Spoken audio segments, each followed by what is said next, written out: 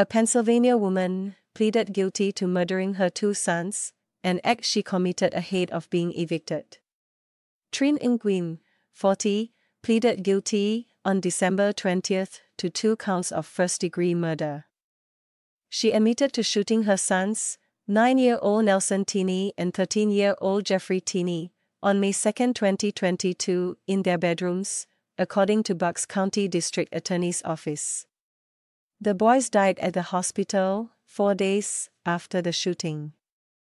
Detectives discovered that she plotted her sons' killings a week in advance.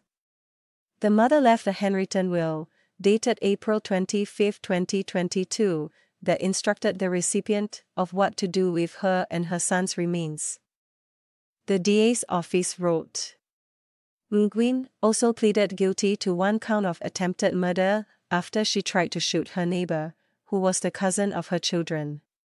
Security footage captured the mother pointing a firearm at Johnny Melchiondo, her neighbor and the nephew of her ex-husband, the DA's office said. Although she tried to shoot her neighbor, the gun didn't fire, allowing him to disarm her. The neighbor's aunt testified. "I thank the Lord all the time that the gun misfired."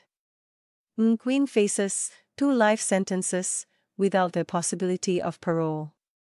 It's clear our evidence showed that this defendant had that wickedness of disposition that she had made these plans. First Assistant DA Jen Sean said.